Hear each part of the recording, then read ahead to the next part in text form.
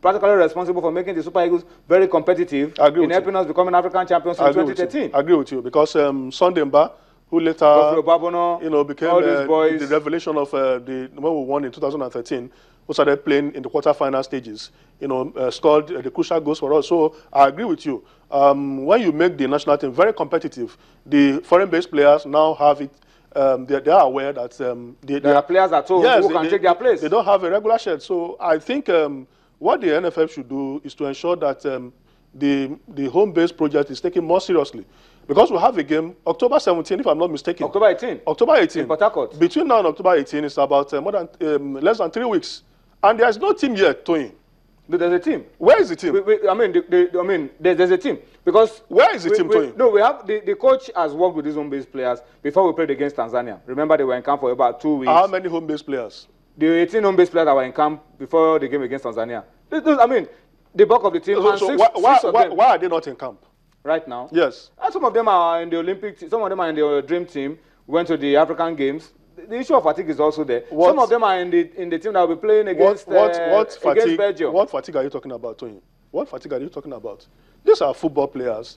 We have players who play every weekend, midweek. They play the next weekend. The football is their life. I think the NFF, should get a special arrangement where the home-based players will be in camp. Since the last chance, I think apart from last January when we played Côte d'Ivoire in a friendly. With the home-based players. With the home-based players. We have not had a complete... Played, I think, Yemen. We have not had a complete home-based players as a team. In camp playing friendlies. And it's a disaster. You saw what Burkina Faso did to our under-23 team in Congo. And the same Burkina Faso team we're going to play in October 18. So it's a game that should be taken more seriously. I stand to be corrected. I'm not convinced that the Nigerian Football Federation are taking that game seriously. Okay. Well, the NFF will have to show, to you that they're taking it very seriously. But I think that the coaches have been putting heads together. I think the Sunday Ulisse and his assistants have been doing a lot of work. Maybe you are not just seeing it, but I'm sure they've been doing a lot of work behind the scene to ensuring that we have a team that can if you are working behind the scene, then it will show. Don't worry, by the time we play, it will show. By the time if a man is working behind the scene with his wife, then in a few weeks' time, it will show. But it's not immediate that you see it. You don't see it immediately. No, but in a few weeks' time, you start seeing it. In a few weeks, you will see the result of the Eagles as well. In a few weeks. All right, Onye, that's an interesting example that you've given. But I'm sure that come October 18, we will have a good team, a team strong enough to get us victory over Burkina Faso in the first leg and in the second leg of the African Nations Championship qualifiers. All right, but talk to us about it as well. What do you think about it? How do you want us to go about this project? But I think that we will be able to get a team that will deliver for Nigeria. All right, but let's talk about the Golden Eaglets now very quickly.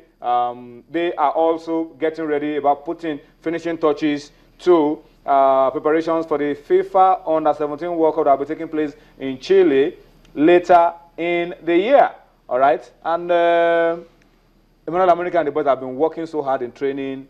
They've been in camp for a long time, playing a lot of friendly games, playing a lot of competitions. And I think we should be expecting something good. But there should be a balance. While we're expecting them to do well, because we are defending champions, we have always said it over and over again, and the NFF have also said it, it's not about winning at all costs. It's about being able to throw up a new generation of players who will move from under-17 to under-20 to under-23 to the Super Eagles for a very long time. That's the target. Yeah, Tony, I agree with you totally. They played a lot of friendly. The last one was in Suwon in South Korea, where they played third. They played Croatia, who incidentally is in their group in the World Cup. They also played Brazil. So I think it's a good exposure for some of these players who have not, left the African continent, to, have a feel of what the World Cup will be like. Like you said, Tony, I think there should be a balance. While we want the team to, defend their trophy, we also, not put too much pressure on these young lads, Amuneke and his players, so that they will concentrate on what they are doing. It is this kind of pressure that have forced some coaches in the past to cheat. But I've looked at these lads. There is a saying that merely looking at a corn, you will know whether it's mature or not. You don't even need to touch the comp. But some of these players, I've seen them. They are quite young. They look young. Genuinely. You know, we have children who are almost at their teenage age, and when you compare them to what the players in the Golden Eaglets, you are happy that at least we are getting nearer to that age bracket. And I think that's the way we should go. If we have the right age, then we are sure that in the next 10, 15 years, if these players, live up to their potential, we'll have steady supply of players to the under 20, under 23, and the Super Eagles. And what that means is that there will be team cohesion. The coaches don't need to, work so hard, to blend the team. So, like you said, while we pray that the team does well, we should also not put too much pressure on them. These are young lads. Their careers are just starting. But honestly speaking, what can you say? What kind of advice would you be giving someone like Emmanuel Amuneke, who was part of the crew the last time when we went all the way and we won, and we know the potential of Nigerians. Now he's in charge as the chief coach, going into this same competition. What kind of advice would you be giving Emmanuel Amuneke at this point in time? Well, Nigerians, though they want you to win all the time, but if you play good football, Nigerians will appreciate. When we played Congo in the qualifiers for the Olympics, and even though we beat Congo Brazzaville 2-1. Everybody was happy. The way Sase and his team played, played fluid football, very cohesive. The players, showed a lot of skill. So let him try and build a team that will play good football for Nigeria. Okay, hold on a bit, because I'm told that Emmanuel Amuneke is on to us now, live from Abuja. So let's quickly go to Abuja to meet up with Emmanuel Amuneke and hear what he has to say as we build up to the FIFA Under-17 World Cup in Chile.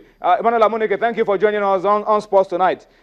This is about the 0 hour. I'm sure about this time you are just crossing the T's, dotting the I's, getting ready to hit Chile and give your best for Nigeria. What should we expect from you, Emmanuel?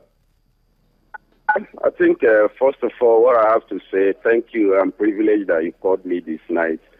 What I have to say is that, we are aware and we are conscious and clear that we're going to Chile. But we also are aware that in football, you can say you have arrived. You just have to continue to prepare and to build yourself. We are doing the best we can humanly, and the boys, they are also realizing what we've been telling them. Thank God we are privileged to participate in the tournament that took place in Korea, and that gave us a lot of insight about what we expect or what we'll be expecting in the tournament. And I think, like I said, what we have to do is to work hard, look at the areas that we have to improve our game, and look at the area also that we have to continue to be strong. And hopefully when we get to Chile, we'll be able to give a very good account of ourselves. Well, Emmanuel, I know that coaches don't like to compare teams, but we have the advantage of having you with the last bunch of players who went to the United Arab Emirates and won and the 17 World Cup, and then you are now in charge of this team. Would you look at this team and say champions in them when you look at the quality of the other team that you went with 2 years ago? Well, I think I'm privileged to be part of that team that won the Under-17 in Emirates. And now I'm the head coach, like you have said. I think each generation is totally different. What we are doing now is to see how we can consolidate on what we have achieved.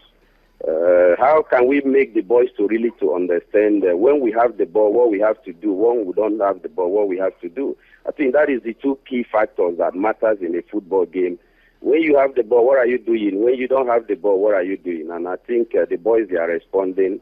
Like I said, hopefully we'll do the best we can. I'm not the type of coach that likes to tell people we're going to do miracle, we're going to do this. Because football, what is good today in football, tomorrow is outdated. What I'm more interested is how can my players really understand and interpret the game that we really want them to play. And hopefully, like I said, we are clear conscience. We want to go to Korea, and we want to go to Chile, to defend our cup.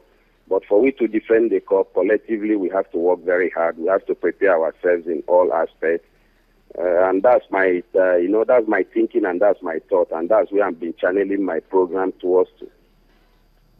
Well, Emmanuel, before I allow you to go, I'd like to ask you about your plans.